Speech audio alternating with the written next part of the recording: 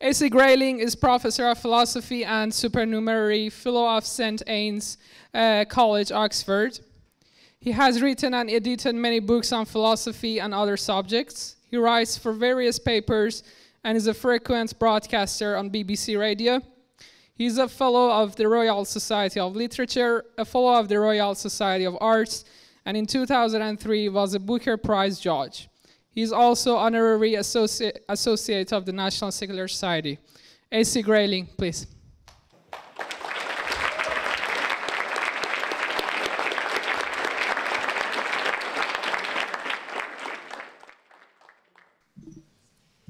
Thank you very much indeed. Thank you, that's very kind. I should add, by the way, that if I look a little tired, it's because I'm chairing the Man Booker Literary Prize this year. As you know, the prize is announced on Tuesday. We had 156 novels to read this year, so it did cut into sleeping time a little. Well, my theme this afternoon is education and religion. And religion impacts on education in at least 4 ways.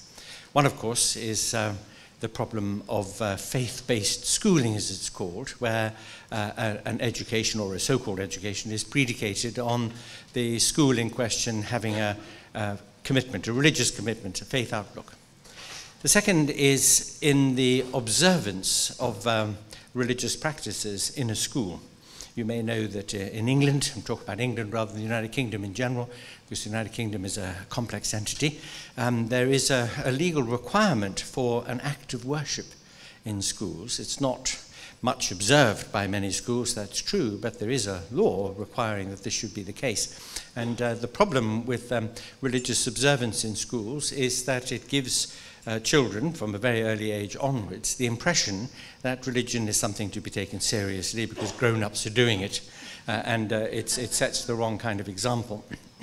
Makes it seem as if it's serious and legitimate and an important part of the fabric of school life. Now, I won't say very much about that because in at least many parts of the Western world, in constitutionally secular countries like the United States of America, it's a very odd fact, isn't it, that constitutionally secular countries seem to be highly observant religiously, the US and Turkey being examples. But in those countries, at any rate, acts of worship in schools are meant not to happen. They do, but they're meant not to happen. So I won't say very much more about that.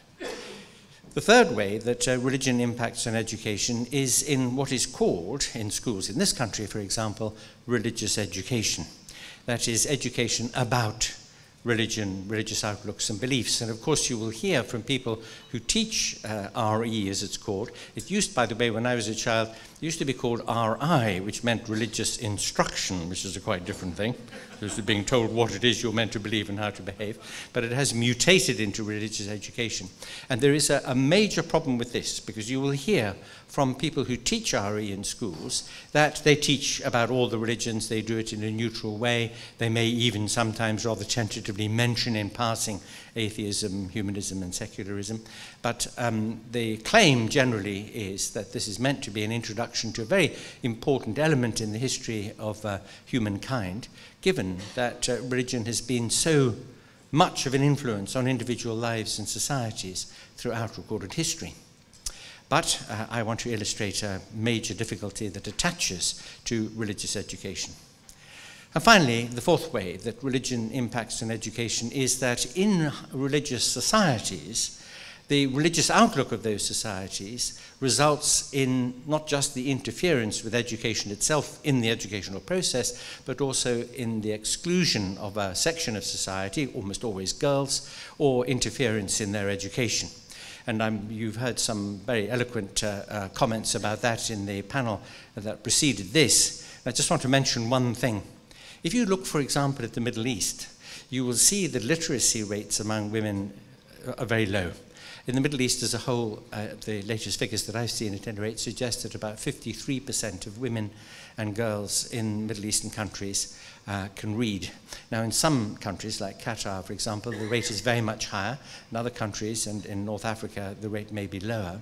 The astonishing thing about these variable literacy rates is that in the Middle East, there are more women than men in universities. They tend to be more numerous despite having less opportunity for education at primary and secondary level. And yet, of course, their participation in the economy and in political life is extremely low. So those girls who get a chance of an education may very well be able to go to university, but the opportunities for them afterwards are very limited. And so the skills that they learn, the outlooks that they acquire there, don't get practical expression in the development of their societies. And that, of course, is a huge loss, a hemorrhage of talent and opportunity in those societies. But the worrying thing, of course, is the low overall literacy rate, because it means that there is a loss, a deficit in the advantages of education for women. The United Nations has published figures showing that if women have even just elementary education, it means they have fewer children. Childhood mortality rates tend to drop and the children are better nourished. The women can get access to their rights and can manage their affairs. And if you imagine what it's like to be a member of a family with an illiterate mother, you can see the effect that it might have on all children, but especially, of course, on the girls who don't have a role model or who are not given the aspirations to press for education for themselves. So in religious societies, the effect on education is an extremely deleterious one. And it is an insidious one also. Look at Jordan, for example, where there is a very high participation of girls in education up to a certain point, up to a certain age, but then very large percentages of girls drop out early because they marry early. And that is a loss to the community also. Religion is not the only problem for girls' education, of course, because there are many places where girls simply can't go to school in developing countries, in very poor countries in Africa, for example. School facilities militate against the participation by girls. If the schools don't have lavatories with doors, then when girls reach puberty, they can't go to school, and this is another great barrier. That's an economic barrier rather than a religious one. So I think those points are very familiar, and as I say, they've been very eloquently made here before. So I'm going to concentrate, if I may, just on those 2 points about religion and its influence on education, faith-based schooling and so-called religious education in schools. And first on faith-based schooling. Well, it has to be pointed out, and it's something that we need to remind ourselves of constantly, that the aims of education at its best and the requirements of religious observance and commitment are at odds with one another. Education at its best is about making people think, making them good inquirers, good evaluators of information, makes them critical and questioning, makes them want to look for the evidence and the arguments that will support a given outlook. Now, you can get at the press of a button and at the speed of light almost any information that you want from the internet, although, of course, the internet is not only a marvelous source of information, but it's also the biggest lavatory wall in history on which everybody can scribble their graffiti, and there is, of course, a great deal of nonsense on the internet as well. You will know, and if you don't know this, you will be alarmed to know that Wikipedia, for example, many sites on Wikipedia are constantly being attacked and challenged by people who want to change the information or alleged information on them. I'm told that the Wikipedia page on Israel, for example, is changed almost every second of the day, of every day, because people are constantly attacking it and wanting to put in their view or a defense of a view or some misinformation and the rest. So one has to be a very, very good and careful evaluator of this wonderful resource that the internet is. And I do love to tell people a little anecdote about how easy it is to be duped by the internet. You will have heard of the French philosopher Bernard-Henri Lévy. He has flowing locks. Not necessary to have flowing locks to be a philosopher, by the way, but he has them. He wears rather magnificent shirts with large collars and a plunging décolletage. You may have seen him, or the handsome, hairy chest. I did once ask him why he dresses like that. I said, Bernard, why do you have your shirt open to your belly button? He said, because I'm hot. Anyway, the thing that happened to Bernard was that he recently published a book which, when it landed on the bookshelves in the bookshops, was discovered to contain a reference to an unknown French philosopher of the 18th century called Botul, B-O-T-U-L. You've heard this story. And then it was pointed out to Bernard that there is no such individual. It was made up by some joker on the internet, that he's quoted by Bernard. And Bernard would have noticed this if only he had cottoned on to the fact that Monsieur Boccio's theory is Bocciulism, which of course is hardly a philosophical outlook, although you have to be philosophical if you suffer from it. Well, with Gallic flair, of course, when Bernard was told this, he said, oh, well, you know, what he says was good, so I quote him. So, now, there is an example of how careful one must be with the internet, and that means that it is a really compelling matter that our education process should produce people who are critical, who are skeptical in a healthy way, who really do know how to evaluate, how to assess evidence and argument, how to be good at doing that. And that, of course, is exactly the opposite of what is required of you if you are a committed devotee of a given religious outlook. And this is not a particularly partisan or controversial view. After all, the very word Islam means submission. In Christianity, one of the greatest sins is the sin of pride, that is, of thinking that you can work it out for yourself or stand on your own 2 feet. Christians pray, not my will be done, but thy will be done. It's a great doctrine in Christianity to die to the self, to recognize oneself as a fallen, fallible, weak, helpless and hopeless individual who requires to be saved. We are born ill, we need that doctor, and we're not going to be able to do it on our own. No amount of dieting, fasting, and taking vitamin C tablets is going to help. So the very premise of a religious commitment is that you can't do it. You can't be critical. You shouldn't question. Indeed, you must have faith. And faith is in the very face of evidence and contrary reason to accept the doctrines or teachings of a religion. And perhaps the most compelling contrast between the aims and values of education on the one hand, and on the other hand, what is required of people who take a sincere and serious view of their religious commitments, is that you can explain to anybody the chief doctrines and promises, the story of any of the world's major religions in less than half an hour. But it takes a bit longer to understand physics and chemistry. And this is part of the reason why, when the people use the phrase faith-based schooling, faith schools, it seems to be a direct paradox, a direct oxymoron. And I always say to people, the argument against faith schooling can be summed up in just 2 words. In fact, you could choose any phrase you like, but the 2 words that mean something for people who live in these islands anyway are these: Northern Ireland. Because in Northern Ireland, Catholics and Protestants were educated separately. Education was ghettoized by religion. The result was a continuing division in that society, continuing separation, and the continuance, therefore, of conflicts between the communities who were educated apart from one another in that way. And that is perhaps one of the worst things about faith-based schooling, is that it makes people more committed, more signed up to the identity, the overriding single identity of a religious commitment.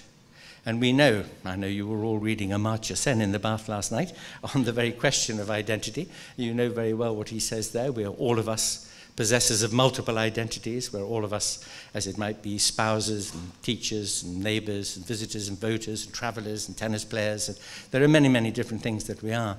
And to adopt a single overriding identity, to put on an item of clothing or to wear a symbol which announces to other people that they must treat you according to your self-chosen identity in that respect, is not just a failure to recognize the multiplicity and diversity within a single human being, but it is also an insult to others to say, I've chosen to act and believe this way, you've got to treat me accordingly. Whereas what, of course, we should be doing is treating everybody that we meet as a human being first and foremost, and to offer them the respect of being one until they lose that respect. And education should, of course, be about increasing the generosity and sympathy of our outlook, of our attitude towards the world and towards other people, and providing us with those critical skills that I mentioned. So the very, very concept of faith-based education is inimical to the great aim that education seeks to subserve. The second thing I want to talk about is religious education, education about religion in schools. Now, I repeat the point I made earlier, and that is that, of course, the religious traditions, religious outlooks, attitudes, and ideas have been of immense significance in human history and remain so now.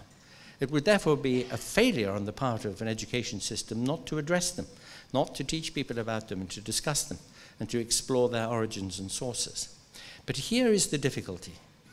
Religious education is about the religious traditions.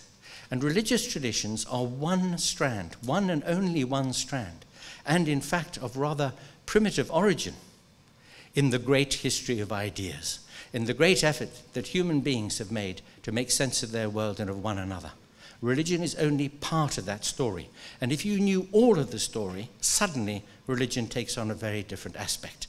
If you only teach about the religions, if you ignore the philosophies, if you ignore the rise of science, if you ignore the other traditions of thought, of political thinking, of thinking about society and the individual, of the discoveries made in sociology and psychology, if you ignore most of the great repertoire of inquiry into our world and ourselves, and pick out just this one strand of what fundamentally began as the metaphysics of illiterate shepherds 3,000 years ago, then you are, of course, going to get a very, very distorted idea about what we have thought in the way of ethics and politics and what the sources of our better understanding of the world is now. And there are some very, very simple ways that you can explain this. Let me give you just two examples. When, first I should mention, by the way, that in this connection that there is also a rather lazy assimilation of some of the major traditions of thought in our world to the concept of religion, which, as you know, is a very amorphous concept. Any of those of you who have engaged in discussions about religious beliefs and concepts will know that your discussant, if he or she is a person of religion, will always resort to the phrase, well, that's not what I believe, or that's not what I mean by God or religion or something. And this is because the word religion denotes an enormous blob of jelly, so that every time you try and land a punch on it, it just simply absorbs it and resumes its shape again afterwards. So you're dealing with such ill-defined concepts that it's terribly difficult to argue against them. Well, the great philosophical traditions of Buddhism, Theravada, small vehicle Buddhism, the original Buddhism, and of Confucianism are now sometimes regarded as religions.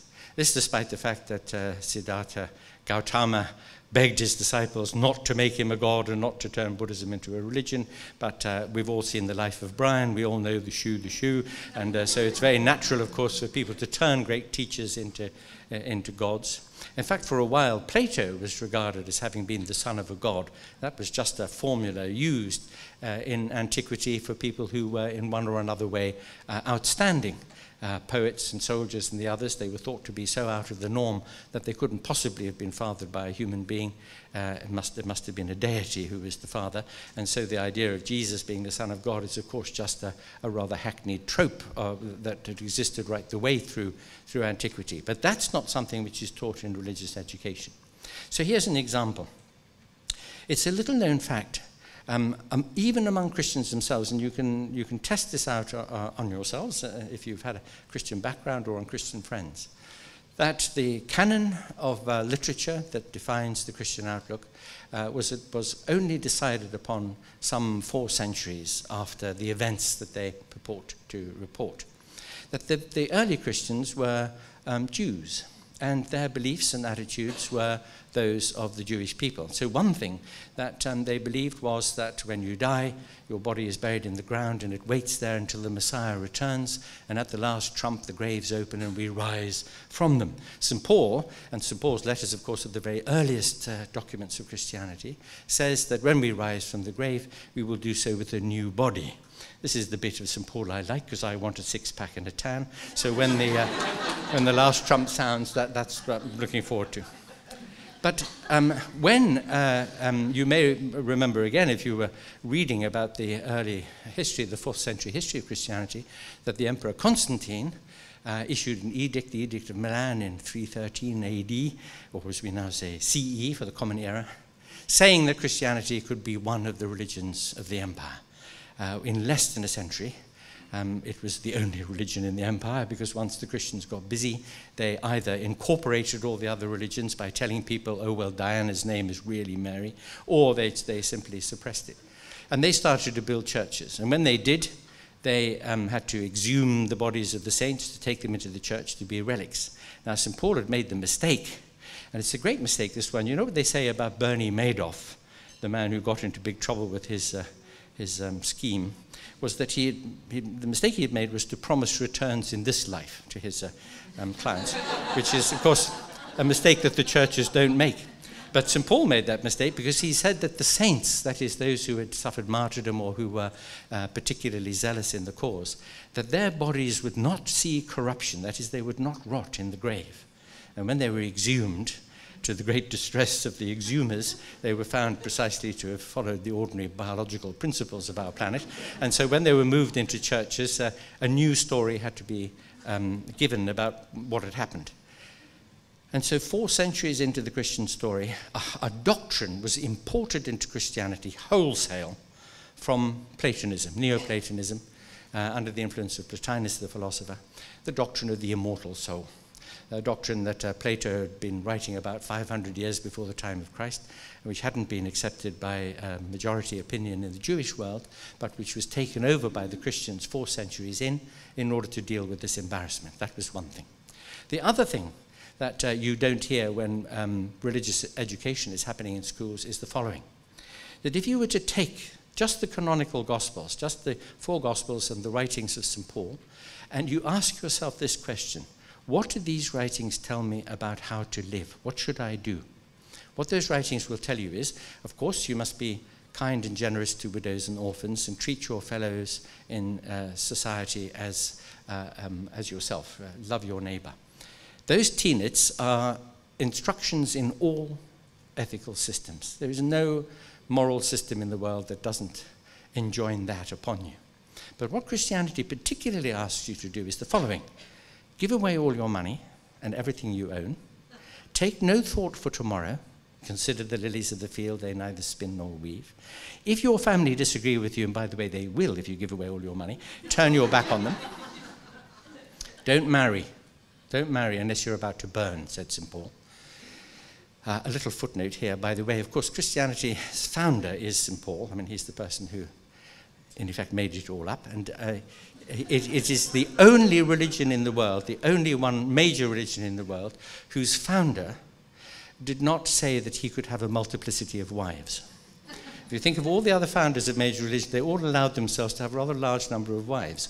Muhammad, peace be upon him, had 13. Joseph Smith of the Mormons had 33. The Jewish peoples were not very particular about this. I mean, Solomon had 1,000, so that was pretty good going. But Christianity, no. Why? Mainly, I think, because Paul was gay. After all, he did travel around the Mediterranean world with a couple of handsome young men, as you may remember. Anyway, so St. Paul said, you don't marry unless you're about to burn. Now, this teaching, give away everything, make no plans, don't marry, don't have a family, turn your back on your family. This is the teaching for a people who were very, very sincerely of the view that they lived at the end of time, at the end of history. The Messiah was just about to come back. You've got to be like the wise virgins. Keep the wicks of your lamps trimmed. Tomorrow, next week, next month, the end of time will happen and the kingdom of God will come. Of course you don't need money. Of course you don't make plans. Now, after 4 centuries, and people have been looking at their sundials and it was taking a bit longer than they had been rather hoping, they needed an ethical outlook that was a bit richer than that. Where did they get it from? The great traditions of Greek ethical thinking and philosophy, mainly from Stoicism. So Christianity, several centuries into its story, had to import a lot of ideas to make it work and keep it going. I mean, after all, literally thousands of people had really tried to obey the injunction to give away everything and to live simply. All the eremites and hermits of the desert fathers had all gone out, denied themselves. Some people even took a pair of scissors to their private parts because they didn't want to, you may remember the sad story the main individual in question regretted it afterwards, and who wouldn't. So there was a rather dramatic and heroic attempt to live by those precepts in those first centuries. But what we think of now, and when we see in Poland that the schools are told to teach Christian, quote-unquote, Christian values, what they are teaching is a slightly codified version of Greek philosophy and metaphysics.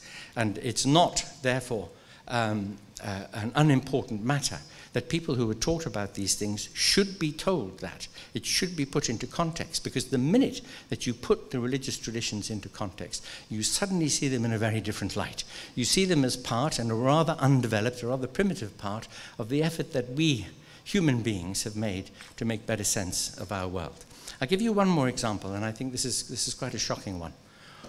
Why is it that homosexuals have been so persecuted throughout history in the societies of the book, in Judaism and Christianity and Islam?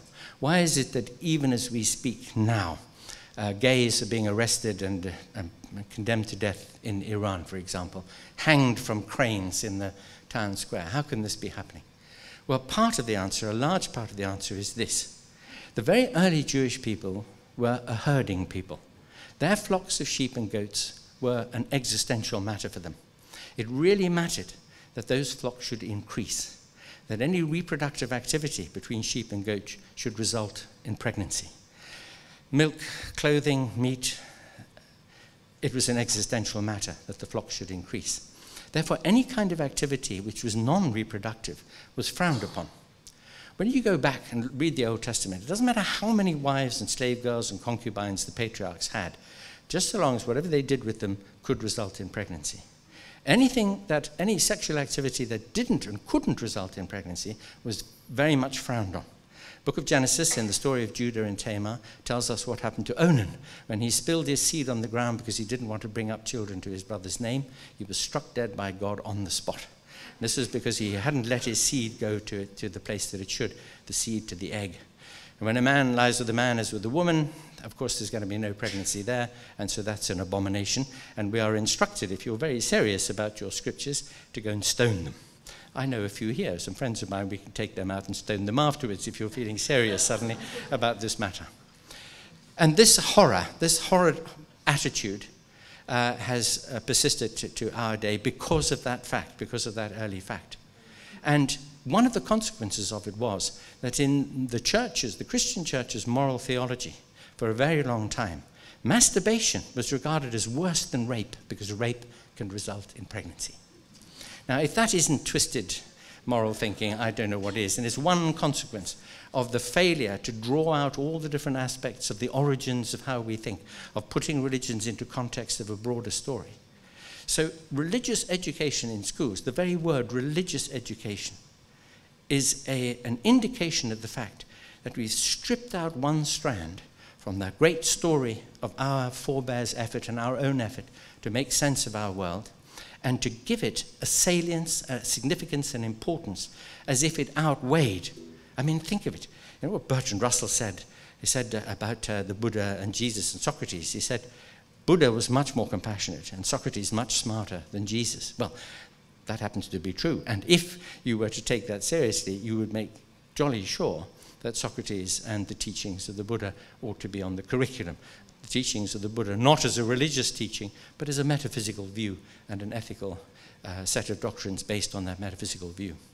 So my great argument about so-called religious education, education about religion, is that it is too partial, and it distorts the importance of those ideas when there are many, many, many equally and more important ideas in the history of our species and its effort to make sense of the world. I've been keen, in fact, to point out to people that sometimes the phrase philosophy and religion is bandied about as if those three words, philosophy and religion, somehow hung together. And of course they don't. Philosophy is a word like science, which denotes a whole range of activities predicated on the idea of inquiry, examination, skepticism, challenge, really trying to get people to dig down to the assumptions on which they rest their worldview, their outlook. Whereas a commitment to a religion is a commitment to one way of thinking about the world, and a way which is, of course, premised on some very, very outdated kinds of thinking. Even worse is the phrase philosophy and theology, which, if you think about it rather carefully, is a bit like agriculture and growing tomatoes, because, of course, theology is about one small, rather dubious thing, the search for the cat that isn't there in the basement, which doesn't have its lights on, and so on. Whereas philosophy, of course, is a great range of endeavors in ethics and political science, metaphysics, epistemology, logic, reason, philosophical examination of the natural and social sciences. An enormous enterprise, rich and fertile in efforts to make sense of things, whereas, of course, theology assumes that there is something to talk about where, of course, there may not be. Now, I point out to people that one very, very important part of education is the examination of assumptions and beliefs, of being extremely critical about them, of looking for the evidence, and of recognizing the very great importance of a very simple example offered us by Carl Sagan. Remember Carl Sagan? A wonderful man, despite the fact that he pronounced it cosmos, you may remember, in his series about the cosmos. And the example he gave was this, and I end on this little anecdote, about the dragon in the garage. Remember this? Somebody says to you, I've got a dragon in my garage. You say, ooh, I've always longed to see a dragon. Oh, well, this one is invisible. Oh, well, could we hear it flapping its wings? Nope, this one is silent. Well, could we put talcum powder on the floor and see its footprints? Nope, this one never lands on the floor. Well, can we at least feel its hot breath? Ah, this one has cool breath. So by the time you've exhausted all the efforts that you could possibly make to test the claim that there's a dragon in the garage, what you've met with is the definition of the same thing as nothing. Now, it's that effort to test claims, to inquire, to examine, to look for the evidence, to get the arguments, that education is all about. And religion is inimical to it. Learning about religions and religions in history, that is important, but it must be part of a much, much larger, much richer enterprise, which is the study of the history of ideas in general. And once that happens, suddenly, rather like it when you switch your television off and you get a tiny little point in the middle of the screen, that's how important religion will come to seem in that great adventure. Thank you very much.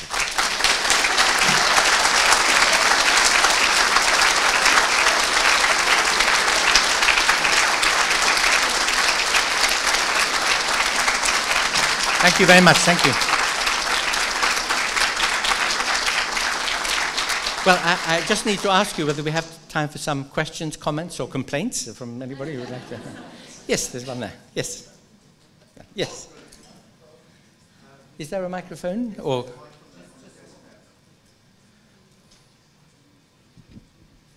there we go. There's the lady now.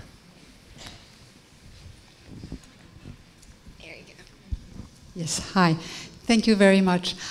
Would you like to comment on the existence of theology degrees independent of philosophy degrees, even in the top universities?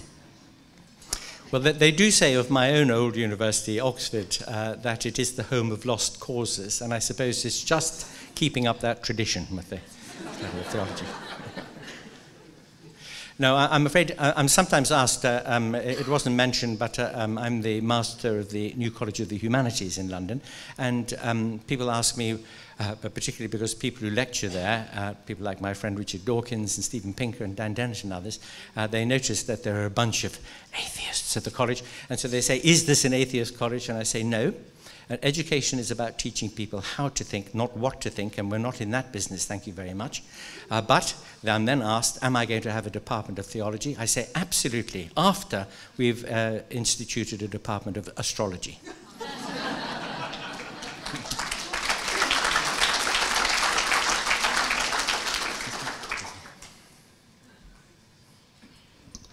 Hi, thanks for your presentation. I just wanted to make a small intervention on one point that you made at the beginning.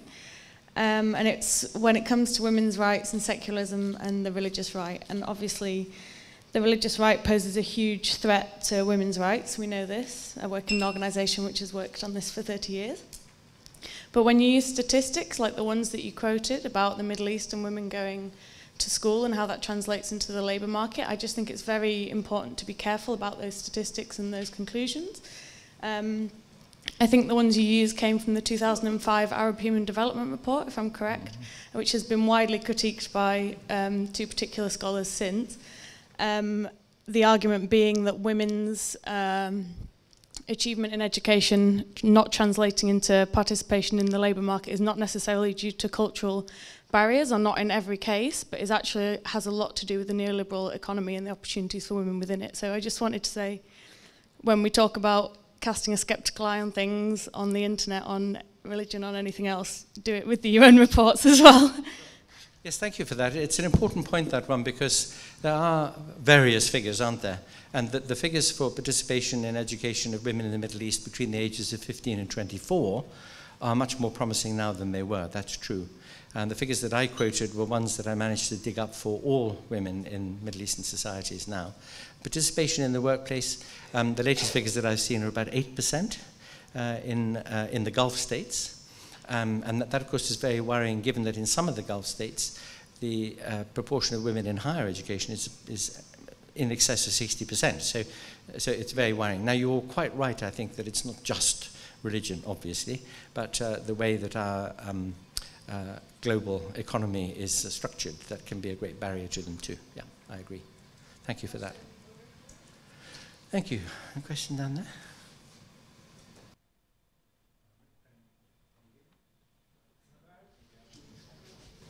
But we can see you and you look magnificent, so... I'm Mick Penning from Stoke.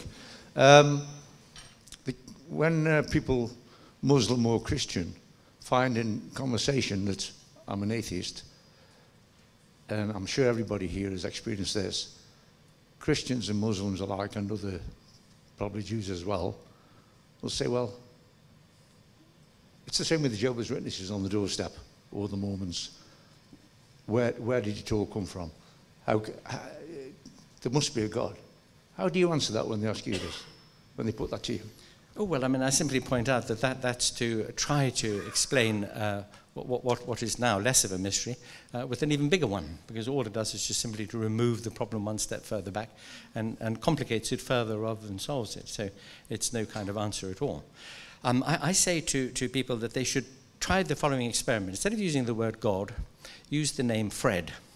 They say, how did the universe came into existence? Well, Fred made it. And then you just suddenly see the vacuity of that remark. I mean, it doesn't completely unhelpful, doesn't mean anything or explain anything at all.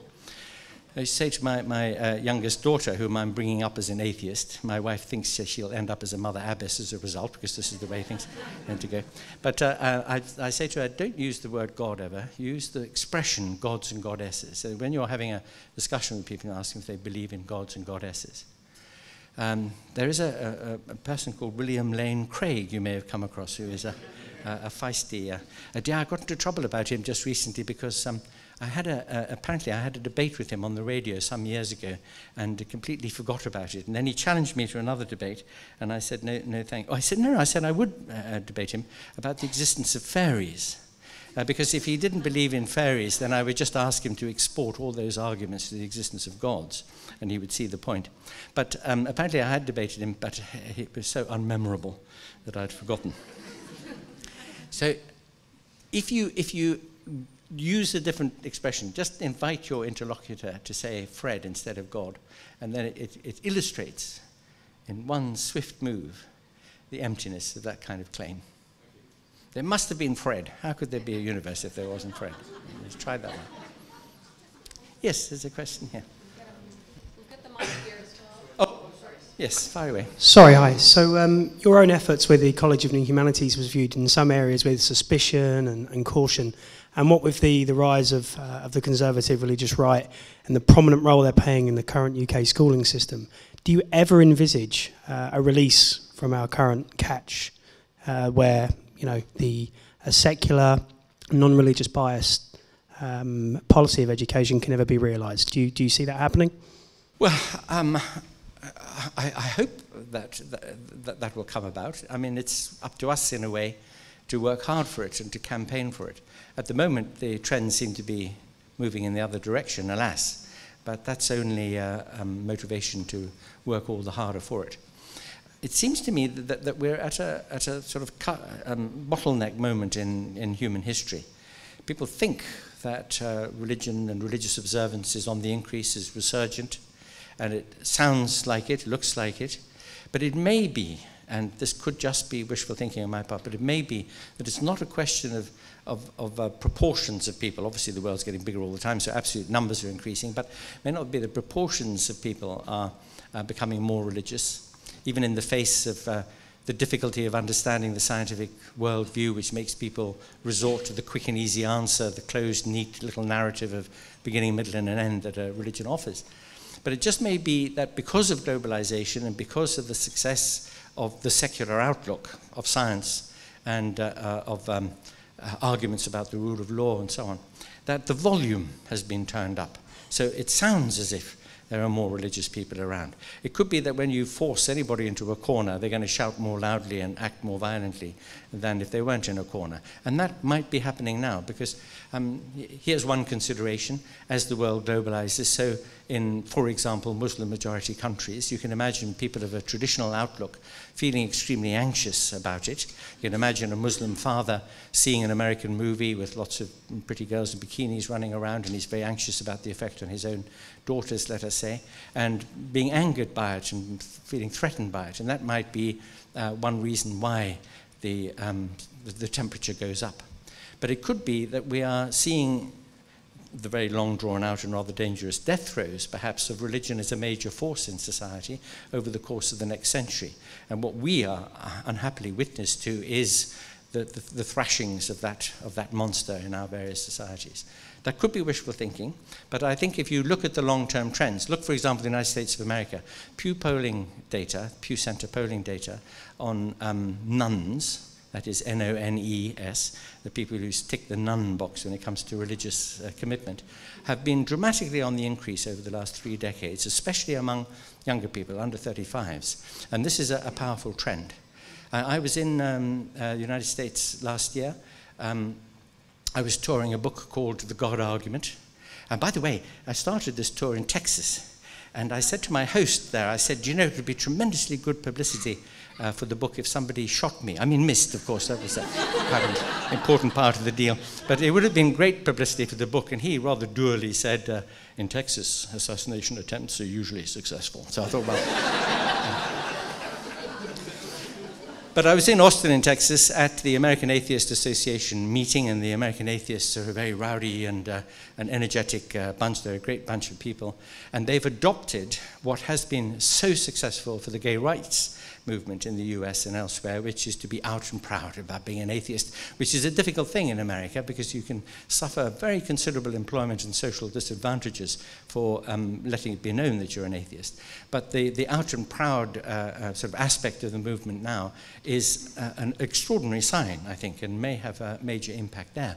I don't know. But of course, when one looks across the global landscape, it's a very mixed picture about the influence of religion. But my hope is that what we are seeing is one of the last great battles, really, between the two worldviews. There's a question. But actually, that gentleman, I think, was first. Sorry. Yes, this gentleman here. Yeah.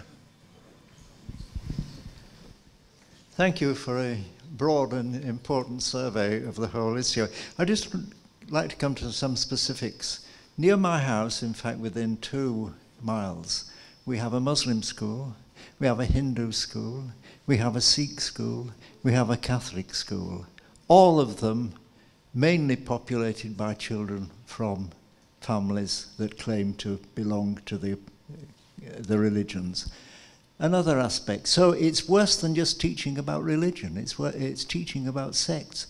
And the regulations about RE in this country lay down that you must give emphasis to Christianity and beyond that to the so-called principal religions. And that goes further. On the committee that determines the so-called agreed syllabus, I'm only allowed to be there as a co-opted non-voting member. And teaching about non-religious approaches is an option, not a requirement. So it really is very built into the system.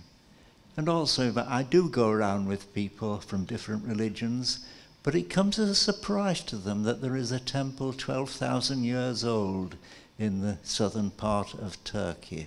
And I think a knowledge of the history as well as of the philosophy is something that children ought to carry. They ought to feel one with the human being who put their hand on the cave and left an imprint, feeling that they at least counted.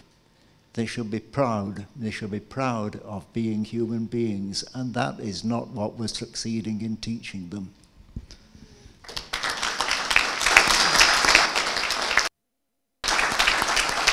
Let's stop. Okay, so, right, okay, so I'm going to stop in a moment. My first remark is, sounds as if you should move. And the second thing is, you're quite right. You're quite right. It is a very, very serious problem, faith-based schooling, premised, by the way, on the warmest-hearted desire to be inclusive. Because after all, there were Church of England schools, and then when Catholicism, the Test and Corporation Acts were repealed back in the 1820s, and finally the Catholic Church wanted to have its schools funded by our taxpayers, so we let them, and then Jewish people, Muslim people, Hindu people wanted the same treatment and entitlement, and so in the spirit of inclusiveness, we agreed to it, and now what we have is this horror of ghettoization of education. So I'm completely with you. I think it is a scandal that non-religious outlooks are merely optional on the curriculum. They should be compulsory if there's to be religious education at all. But I iterate my point. I think the campaign really ought to be for history of ideas. Not for religious education, but for history of ideas, of which religion would be one and one only strand. Well, thank you very much, everybody. Thank you so much.